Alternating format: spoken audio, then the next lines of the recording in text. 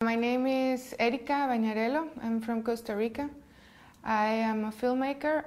I began to have interest in filmmaking when I was very young, about 13 years old. And I always wanted to go to film school, but in Costa Rica there wasn't really a film school at the time that I had to go to university. So I studied film in the United States at Florida State University as a Fulbright Fellow. And once I came back from the States, I started teaching film in Costa Rica, mostly writing and directing courses. And also I did a lot of screenwriting for longer scripts, because what I mainly like to work in is fiction. Apart from that, I did some corporate videos. And one day I was, on Facebook in 2008, and I was looking at a friend's page, and I saw this link that said Peace Boat, and I thought, what is this, because at the time I was writing a script that had to do with a boat. So I had never been on a boat, and I wanted to see what it was like to be, and so that I could write a more accurate script than the one I was writing. So interestingly enough, I sent them an email, and I said, I would like to work as a volunteer for you. And I applied for a job as a web reporter. However, I didn't get that job. So I was like, okay, at least I tried, I gave it a shot. And then about a week later, they called me again, and they said, well, you didn't get the web reporter job, but we are going to invite 102 atomic bomb survivors, also referred to as hibakusha. And they're from Hiroshima and Nagasaki, and they're going to be with us for 3 months, traveling around the world, and we want you to make a film about that instead of being the web reporter. So of course I said yes, this fits even better, I'm a filmmaker. So I bought my own plane ticket to Tokyo, and all I had was a very small HDV camera and a radio microphone. And, I hoped that they had some lights I could use on the boat in case I wanted to do an interview or something.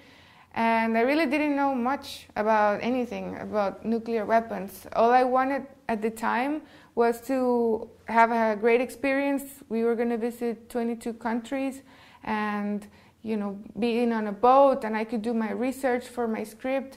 But what I found during the voyage was that I learned so much about the nuclear weapons and their effects, and I heard so many testimonies, and I saw so many pictures, and I learned so much about the human side of it, that I became really into the subject and really devoted to trying to make the best film possible. So apart from that documentary, I came back from Costa Rica, from the boat, and I came back to Costa Rica, and I directed a short fiction film that's entitled The Hooker's Son, which is completely different from the documentary, but it's also a film that has some sort of social message to the audience. Okay. And the Peace Boat, what was it like sort of sailing around the world with these 102 elderly Japanese people, and what kind of stories did they tell? Well, there was something, I think I had a turning point when I was on the boat, which was, they used to screen films, in a movie theater on the boat. And one day I went to see this film, Japanese animation called Barefoot Gen.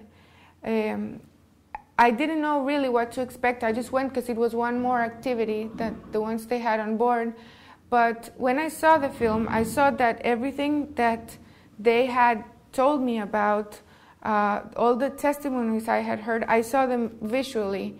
Like, I saw how they saw the bluish white light, and how people burned to death in seconds, and some people's eyes popped out, and some people's skins was peeling down, the glass coming through their skin. It was just really, really a really graphic scene, but it was also exactly what they all described in previous interviews. So that moment for me was the moment I realized, like, I can't believe at the time I was 27 years old, I can't believe I'm 27 and I didn't know all the details of what an atomic bomb can do and what happened, 63 years ago. At the time it was 63, now it's 65.